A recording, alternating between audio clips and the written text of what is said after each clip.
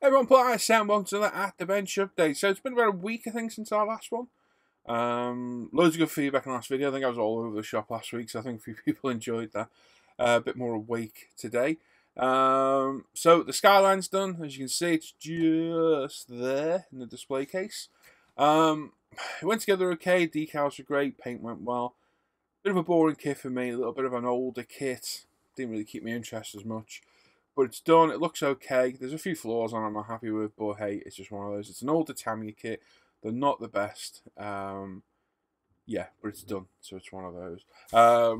As I said the other day, I've started a new buddy build with myself and Sam. And a few people on ISM have joined in, which is great. And that is GT, GTR class racing cars. So anything from the GT class or GTR racing class, road racing, more than likely you're fine to do it. Just because it says GT in the name doesn't mean you can do it. It has to be a part of those racing classes. I'm doing the 911 GT3R in the Scuderia colour, which has turned out really well. We'll go ahead and have a little look at it in a minute. Happy with that. I tested out the new 2K clear coat as well yesterday for the first time. And it looks alright, but we'll chat about that in a minute. So plenty of people joining on that. Sam's building a BMW Z4, which is looking well from Fujimi, so brilliant.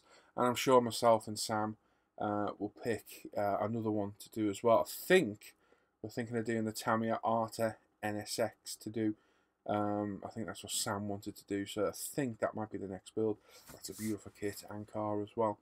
Couple of things to talk about. Yesterday I released a video on Sanders.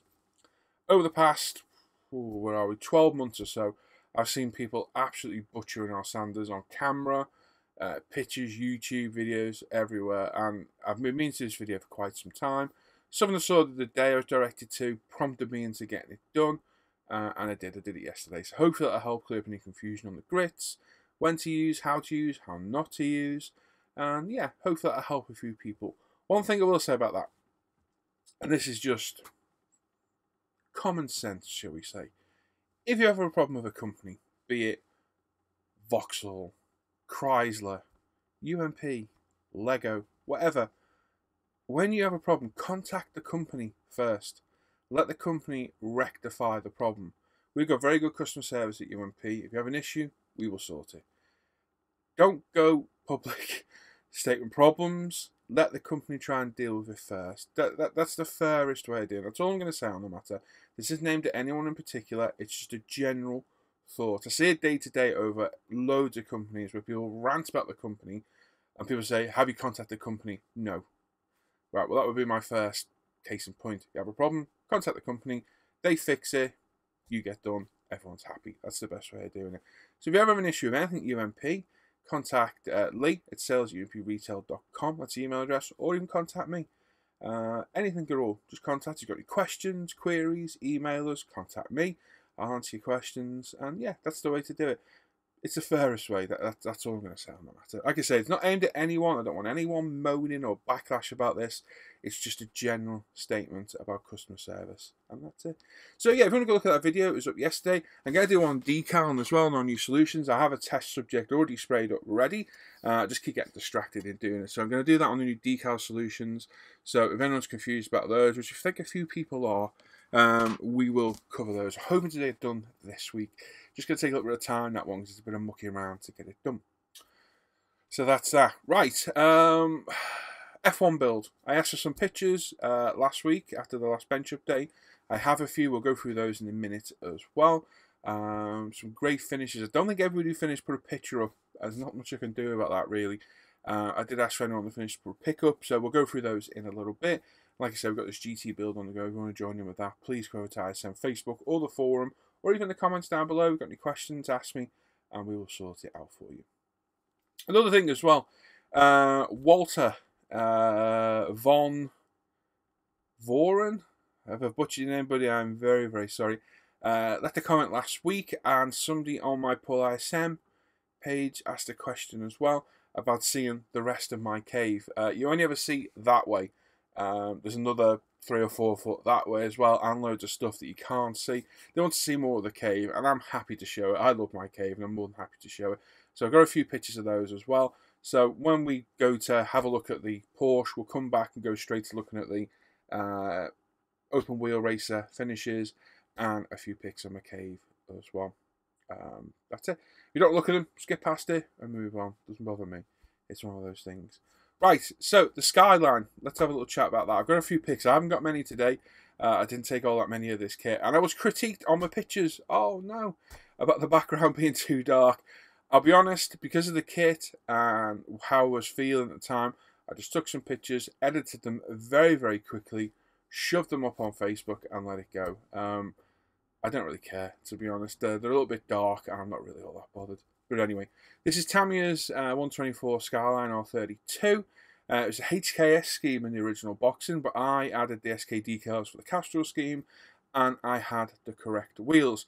Frank at SK very, very kindly sent me the correct mirrors, as well as another set of wheels. So thank you very much, Frank. I don't know if you watches my videos, but thank you very much anyway, buddy. So kit's completely out of the box, bar those decals and mirrors. So it's not completely out of the box at all. But anyway, that's what we say, isn't it? Prime UMP white primer, base coat in Tamiya TS26. I sadly did have a bit of bleed through of the black plastic. It was a black plastic body. I should have primed or painted silver to block it, but I didn't. And it did get some black through, which is mainly the reason I kind of lost interest in the kit. My own fault. My head wasn't fully in it. But it's just one of those things. Luckily, most of it was on the edges where the window rubbers are, and you can't really see it at all. So thankfully, that was great. SK decals went on flawlessly as they always do. Absolutely lovely decals. Clear coated in Pro Range 2K Clear. I gave it a Tamiya panel line wash. Like I say, the rims are from the Castrol kit. Polished it with Micromesh 12,000, Novus Fine and Tamiya Finish Compound. And give it a wax up with the Tamiya wax. Wheel centers sprayed in Tamiya TS14. The outer edges are the standard chrome out the kit. And that's it really. So yeah, it looks good. It's a nice looking car, but just the kit, it just didn't really grab me as much as some of the other kits do. So a little bit sad, but hey, that's where it is. And that's where we're at now. So there we go, that's that done. Enjoying this Porsche though. This thing's looking really well. Like I say, we'll go over and have a proper look in a minute. And that clear coat came out quite well. Whether it's worth the added cost, which I'll chat about in a minute, I don't know, but it did come out well. It's got a nice finish on it, and I've made some more room in the display case as well, which you'll see in a bit when we look at the pictures of the cave. Right, let's go and have a look at Porsche, how we're getting on with that. Then we'll come back, we'll look at the open wheel racer finishes, some pictures, and we'll look at my cave, and then come back and wrap it all up. Right, okay, we're going to be very quick here because all I've got to show you really is a body, spoiler and some wing mirrors. Everything else for this kit is in the spray booth. All the chassis components, under trays, etc., splitters, they're all painted up at the minute, so they're black and white, there's not much to show. Roll cage is all assembled, floor pan, interior is all done as well. Every other part is cut off the sprue in a little tub at the minute, waiting to be cleaned up and primed as soon as I've done this video. For now, this is where we're at. This is Fujimi's 24 scale 911 GT3R. I chose the Studio 27 decals for the Scuderia car. So this was primed in Tamiya Pink Primer. Want to try that again? Not bad. Still think the UMP white yellow primer works better. Now, I originally painted this in TS8, and I thought it was too dark. So I stripped it back with Mr. Leveling Thinner and sprayed it in TS49. So to strip it back with the leveling thinner, I'm loading up my airbrush, the Apex with it, spraying a light coat all over it, letting it sit a minute, and then grabbing a toothbrush, dipping it in some leveling thinner and brushing it all over. And after a bit of work, it will take the paint off. Decals, a lot all come off. It's safe for the plastic, just be careful.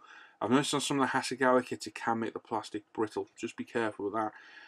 So I get most of it off with the toothbrush, and then load up the airbrush again, jet wash it off, literally jet wash it all off, let it dry, wipe over some UMP airbrush cleaner just to kind of get all the leveling thinner off, let it sit and dry, and then start again. It's that simple. So yeah, priming this second time around, priming the pink primer again from Tamiya, Tamiya TS49. Studio decals, 27 decals were awful. And I mean really bad. The decal solutions had to go to town on them with the extra strong. and yeah, they were not good at all. This one here, no chance getting that one to set. It was all over the place. And the roof one, although I measured it perfectly, it just didn't sit straight at all. No idea what was going on there. So I took them off when I stripped the paint off the first time, and these were masked and painted. So all that's masked and painted. Did a pretty good job on that roof, very happy with that. And the one over the hood or bonnet, if you're from the UK, that one went on really well as well. Very happy with that. Minimal bleed through, which I took back. AZU tape end, and it's money there and on the roof as well. But those Studio 27 decals were not good, and sadly the other two sets I've got for my other cars are the same. Basically the Studio 27s are made by a lot of companies. They can be Cartograph, there's another company, is it UMI or UNI, can't remember now. They seem okay. These ones were unlabeled, and they're the ones I've had trouble with before. But UMP Decal Solutions did tame them, but it took quite a bit of work to get them on there. Like I say, this is the Splash new 2K clear they've just brought out. They've had formulated for them by a chemist. I'm not sure how actually accurate that is. I don't know any on what I've been told. So this is a 3-to-1 solution, 3-part clear to 1-part hardener. Through the UMP Apex, 30 psi, 1 semi-wet tack coat, and then 2 wet coats. It's a lot thinner than any of the other 2Ks I've used before, and I did go a little bit heavy on the bonnet, which we'll rectify when we sand it. So yeah, in future I would just go a little bit lighter on that, but not much we can do about it now. It's on, it's done, but I will flat it back with the old micro mesh, wet and dry, and get it really nice and flat and shiny. But yeah, the shine's good out the gun. Now, I've always said that if it's a vast improvement, I would pay the extra cost to use it. Now, I would say out the gun, now this is cured, this is over 24 hours now, so this is probably very nearly cured. I haven't tried the nail test yet, I'll leave that for a couple more days. It was marginally better out the gun than the Pro range that I normally use. Now, the main problem with this now is the cost. This comes in a 30ml bottle of the clear and a 10ml bottle of the hardener, and that's £9.50. I get a litre of the Pro range, a clear, half a litre of the hardener, and 250ml of the thinner. This doesn't need thinner to Splash, for £20. So this works out roughly, depending on just how thick a coat you put on, this works out about £3 per car, which if it was worth it I'd pay quite happily, whereas the Pro range works out at 20 pence. So it's immeasurably, not immeasurably, but it's immensely different cost wise. So for me, that little bit, it's literally a fraction better out the gun. I can get a very similar finish from the Pro range, and I think for me I'm going to stick with my Pro range. The beauty of this, if you're one of the people who doesn't like to muck around with the thinning ratios, you literally mix the two together and away you go. It's very thin though. I have got a couple of runs. I've got one on the lower edge of the sill I'm going to have to attend to, and I've got quite a big one on the front of the bonnet as well I'm going to have to attend to as well. First time using it, you know, first use, you need to adapt the way you spray, and I'll admit any mistakes I make. But out the gun, it's a good finish. It is a good finish, but is it worth, oh my god, what is it, like 15 times the cost of what I'm using now? In all honesty, for me, I'm going to say no. But everyone else make their own choice up. I know Claire's got some to test, and a few other guys have. I know Ed's getting great results of it as well. So it's personal choice, but for me, I'll stick with what I've been using for the past year and a half now. But you never know, we'll see. I'm going to let it harden up. The big test is the nail test. Even the Pro range takes quite a while to fully cure. I'm going to try this probably tomorrow. If you're going to do a nail test, I always clear coat under all the sills and all the back end. Pick an inconspicuous area you can't tell. Once you think it's cured, push your nail into it, and your nail shouldn't easily go into the finish. If it does, it's not properly cured. Carlos, my buddy Carlos Starton, informed me on that. Sorry, I've waffled on for ages about this. I really do apologise. But that's where we're at with it. So yeah, try that 2K. If you've tried it yourself, let me know what you think, and I will see how this all polishes up, and we'll have a look. Didn't mean to waffle for that long about that, sorry. Spoilers all done as well. A carbon decal that. and that's not bad at all, and the wing mirrors are done as well. So yeah, that's where we're at with that. Like I said, I didn't mean to waffle that long, but I was just trying to get a lot of information out there. It's a pretty colour. I'm glad I changed the colour. It's a bit more vibrant. Yeah, so that's where we're at with that. So there we go. Right, let's go and have a look at some of the open wheel racer finishes. Okay, so over on ISM Facebook, where I finally remembered and asked for pictures of everyone who took part in the open wheel buddy build SIG, can I put a picture of their finished build in the comments? Now, I don't think everybody has, to be honest. I think we're missing a few. I think a few people did manage to finish. So if you did take part and did manage to finish, still well done. It's a good effort, and hopefully we'll see your finished builds soon on the Facebook page. So, first of all, we've got Mr. Robert Benson, if that is your real name. And he's finished his 1986 Tamiya F111 Williams, and he's done a very, very good job of that. I know for a fact he managed to wrangle, I think they were the original Tamiya decals on that. And he did an absolutely superb job. It's lovely. Very nice detail on the engine as well. A top job there, Bob. So well done, mate. Congratulations. It's a sterling build. Absolutely lovely. I love that car. It's an iconic car. Oh, I clicked off the build. Give me a sec. We'll go back. There we are. That's better. Mr. Aaron Andy Height completed his Ebro 120th 2015 McLaren MP430. This library was only used for testing up to the Spanish Grand Prix. He was quite happy with the build, now looking back, but was a little bit disappointed when it was finished. Supposed to be a Mojo builder, became a pain. He finished it in zero paints McLaren West colours with Pro Range 2K used on top. And nice work, Alan. Did a top job there, mate. I like the base as well, finishes it off. And well done, mate. Congratulations for finishing. I know you struggled over a bit, but you got there in the end. Well done, Andy. We've got Digsby, who finished the 24 scale Protar Ferrari 126 C2 Turbo. Painted for Vallejo Model Air, Talieri, and Tamiya. It's his first F1 open wheel. He really enjoyed the build. The kit decals were toast, the Shunker decals to the rescue. Though he chose Gilles Villeneuve's car. Has always been his favourite F1 driver. The model was clear coated in Tamiya TS13. Scratch build details, sparkle wires, distributor cap plumbing, gear shifter linkage replaced with brass rod.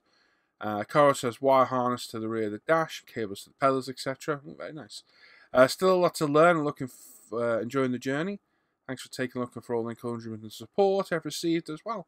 It's a top job there, mate, as well. And again, I like your little base you've got there as well. That looks very cool. Good looking Formula 1 car. Very, very nice. Well done, Digsby. Mr. Scott Hastings. Oh, I don't know where that picture's off. It's off on holiday somewhere.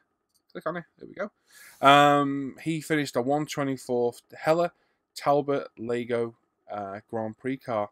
And absolutely great job on that. That would not have been an easy kit at all. Hella kits are now been a bit of a nightmare. And he's even got a figure in there as well. Great job there, Scott. I think the engine cover comes off to show the engine. Wire wheels look good. Top job, mate, on what was probably not an easy kit at all, mate. Well done. I like the figure as well. Nice little touch. Dan Edmonds finished the Tamiya F2000 2001-2002 early season. It's Michael Schumacher's car. 20th scale kit from Tamiya. And Dan did an absolutely superb job there. Lovely work, Dan. Very clean and crisp. Very, very nice, mate. Well done. Malcolm Plum managed to finish the Tamiya Jordan Ford 191 in the 7-up scheme, and again, absolutely superb work. Very, very clean build. Tyres are lovely there, Malcolm. Very, very clean, de-seamed. Very, very nice. Great decal work, great paint job, and a nice clear coat as well. Well done, mate. Congrats. And Mark Hawkins, he's calling this done. Let me see if it'll play it. It does. Let me see if I can click on it and make it bigger. I can. Uh-oh, we're not in HD. Let's have a look. Ruh-roh. It's not quite HD, unfortunately, but Facebook does kind of... Oh, there we go. I'll caught up a bit. Very nice build. He's got the cowlings off the back showing all the engine. And a great job there. Well done, mate. I'll go back and read what he's done. But yeah, top work there, buddy. Well done. So Mark has built, let me see, Tamiya's Honda RA272. I assume it's the 120th kit. Efficient Zero paints, all the colours of Mr. Hobby Aquis, all on UMP black and white primers, chrome finishes with the Molotov pens. Really good and interesting build, taking just over 2 weeks. The first completed build for breaking or losing apart to the carpet monster, although there was a heat, I think it means heart-stopping moment, when he dropped a wheel and tyre, which my wife found under a cabinet seat. Very, very handy having a fresh pair of eyes looking for lost parts. I do that all the time. And you'll sit there looking for some for half an hour and I'll find it in 2 seconds. So there we go. Another top job. So some great finishes there. Like I say, not everybody's there who finished. I know that for a fact. I think people are still working on them. So if you do finish them off, put pictures up. We'd still like to see your finished build. Well done to everyone that took part and completed. Sadly, I didn't take part. I was a bit distracted at the time. Part my own buddy build and don't even take part. But hey, you guys and girls out there enjoyed it, and that's all that matters. So there we go. Well done, everyone taking part. Right, let's go have a look at my man cave. Okay, so my man cave, we travel back to around about June 2012. We had our garage demolished due to tree root damage, which left an absolutely fantastic foot-deep concrete foundation. You see my Labrador's inspecting the recently demolished work. New fences. That is the shell to my workshop. I had pre-built for me to my dimensions and sizes, pre-cut for the doors. As you see, it fits perfectly on that concrete base, nice and secure, and it's on a level of engineer bricks with a damp-proof course on top. As you see inside, it looks a lot bigger inside now that there's nothing in it. I paid extra for this. That actual bare shell cost me £1,300. I paid extra for thicker wood, thicker beams, thicker joists, proper tongue and groove roof and floor. As you can see, this isn't your normal garden shed. This is a proper workshop. They are 25mm T&G wood with decent. It weighed a ton. Let's just say that. So 2 blokes, a lot of time to get it in. There's my double glazed window and security door in place. That security door is 14-point lock-in. Solid steel, but steel insulated. Very, very nice door. That cost me a fair old whack of money, but it's nice and secure. I fully insulated the inside with, I think it's 40mm in the walls and 50mm in the ceiling with the appropriate air gap, and then foil sealed. I didn't skimp on this at all. It cost me quite a lot of money to do, but 6 years later, the benefits were well worth doing. Both sides are done. I added some steel over the windows as a deterrent more than anything, and just in case anybody fancy trying to get in, taking a little bit longer, they're going to break the window, make a load of noise, then try and get through that. It'll slow them down. Just a little bit of precautionary there. As you see, insulated the floor again in 50mm Quintherm insulation boards, and again foiled to seal all the gaps in there as well. And again, worked wonders. I'm barefoot in here a lot of the time, and my feet are never cold. It's lovely and warm in here. As you see, we've got some OSB board up at the back to cover all the insulation. The electrics are in, some of the cupboards are in, and the T&G cladding on the roof is in place. I did all this work myself, other than the bare shell, and actually connecting the electrics. I did everything else. I put all of them in place. Some worktops in place now as well. I did this in January 2013. It was freezing. I was Baltic, but I took my time. It took about 6 weeks in total to get it all done, and well worth all the effort. 13 double sockets in here, electrical sockets, and you might think that's a lot. Every one of them is used constantly, bar the one on my bench you'll see in videos quite often, and what have you. Some of the paint racks in, some overhead lighting, some shelving in as well, and a sink. I originally put a sink in thinking I use that sink a lot. I barely used it, so in the end I took it out and used it as storage instead. Facing the other way as well, outside the window now. That's where the spray booth will be eventually. And as you can see, really coming together now. All the cladding's up, skirting's up, all the woodwork's in, and we're ready to start filling it up. This is the exterior, as you can see, all treated, looking a lot better now. You can see all my pipework and cabling that's in place. That was then boxed in and insulated. Hot, cold running water, heating from the house, Ethernet, phone line, everything there. For the connections to the house. The roof, I got rid of the felt roof and what's still there, but I put some of the bitumen corrugated roofing on top, and again, no issues to this day, absolutely perfect, and still looking great as well. A lot of money, but well worth the extra expense to cover it. This is how it looked originally back in 2013. A lot different to how it looks now, as you'll see in a minute. Not as much stuff in there as I've got now. Different paints, Vallejo's, what have you, which I've got rid of now. Extra acrylics again, which have gone. And just a bit of a different layout. Again, spray booth from the corner. My dogs, which sadly I only have the Jack Russell now. My 2 German Shepherds and Lab have sadly gone. And I do miss them immensely. They were lovely dogs. But yeah, I've still got the Jack Russell. He's still going strong. And that's how, again, it looked in 2013. So skip forward to 2019. This is how we look now. A lot fuller. A lot different. The only thing that hasn't stood up to time in here is the carpet. That is literally white tack on the floor. That's been mowed over by the chair, mushed into the carpet, and it's just gone black over the years. It's impossible to get out, and I'm not really bothered. It was a £20 carpet, really heavy, off-cut that I got, and I'll replace it at some point if I deem it necessary. So that's how it looks now, as you see, with the chair out of the way. You see all the paints, kits, Lego, etc.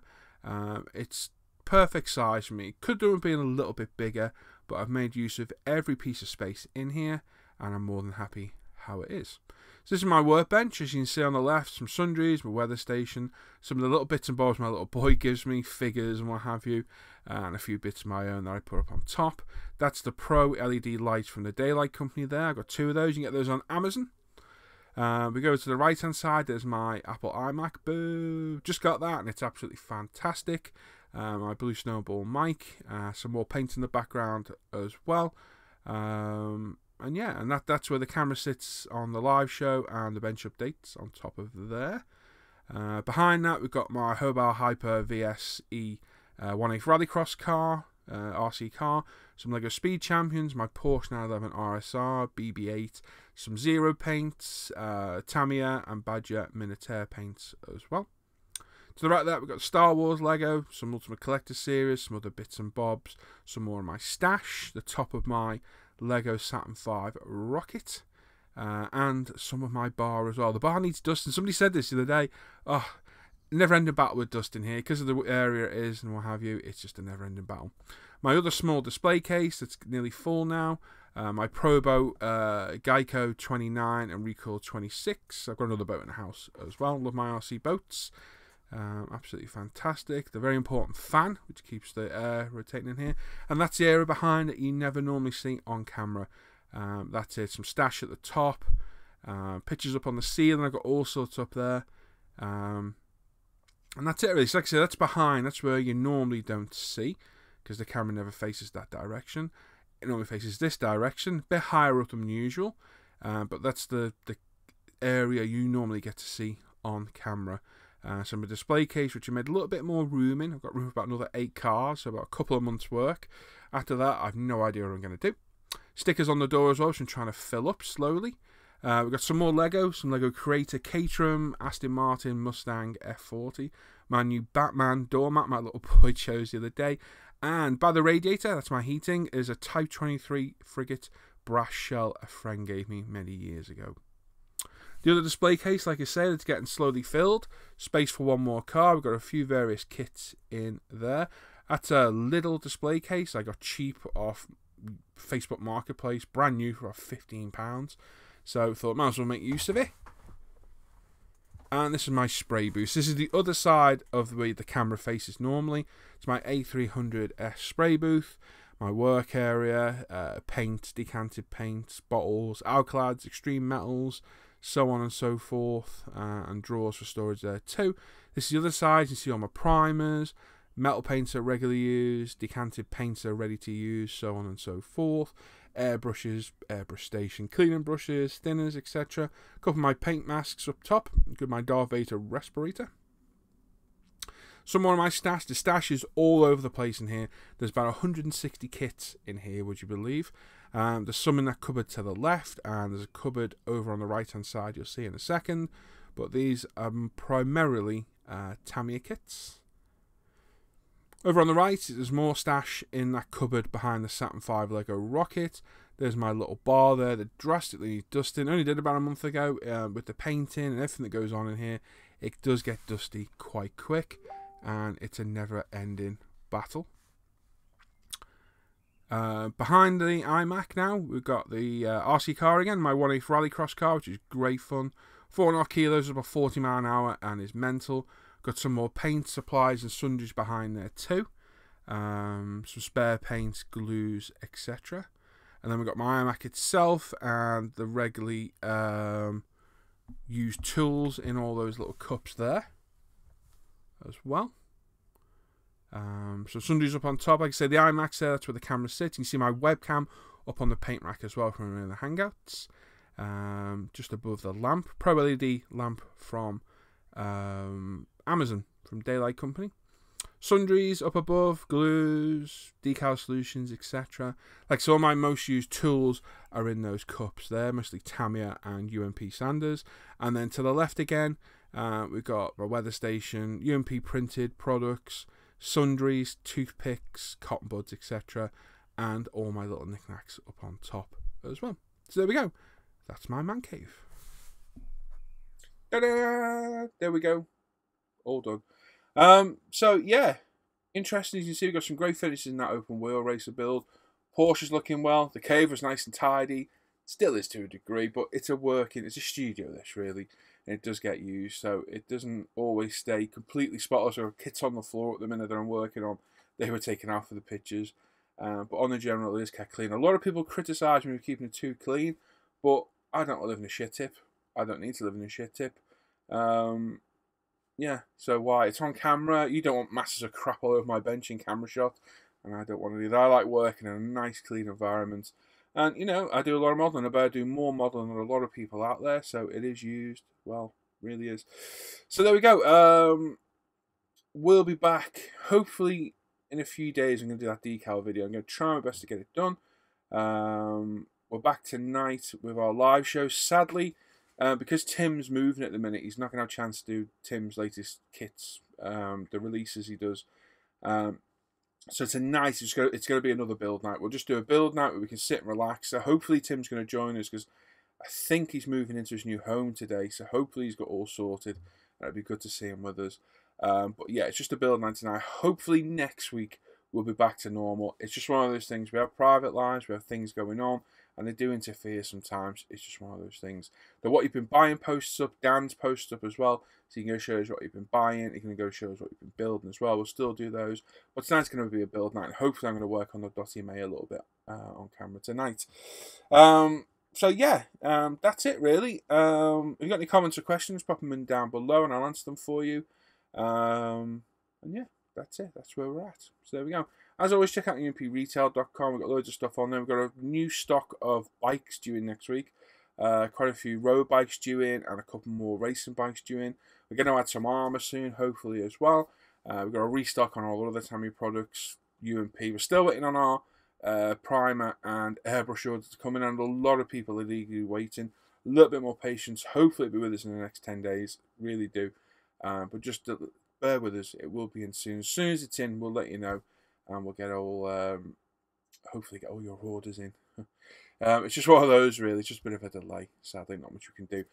Check out International Scam on the Facebook page and forum, our free Facebook page and forum that are all easy to sign up for, well run, well looked after. Check out the Off Air Hangout group for the Off Air Hangouts. Check out the Live at the Bench page for all the live show news.